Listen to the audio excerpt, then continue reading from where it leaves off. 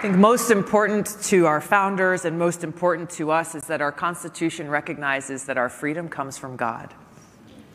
No one else.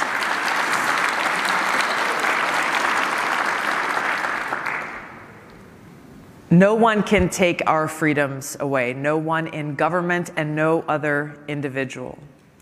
Today's Democratic Party rejects this truth, and they seek to attack and smear those who are people of faith, those who take their spiritual practice seriously, actively undermining our right to worship. We've seen time and time again high-profile Democratic leaders, unfortunately, mocking or openly discriminating against people of faith. There are so many different examples, unfortunately, that we could go through.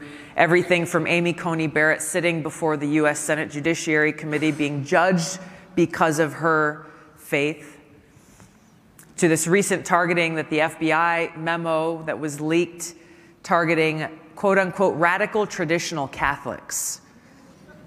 Sounds like you've heard of it. I was shocked when I saw that. And I thought, gosh, who are these radical traditional Catholics?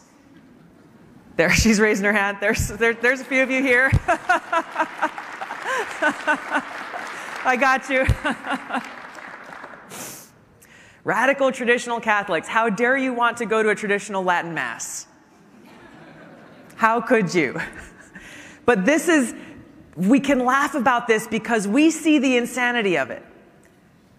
The part that is not laughable is the fact that it's real and that there is somebody in the FBI who wrote this memo as a serious thing and proposed that they seek out sources within the Catholic Church to be able to start to gather intelligence based on these radical traditional Catholics in their place of worship. That's the seriousness of the danger that we face.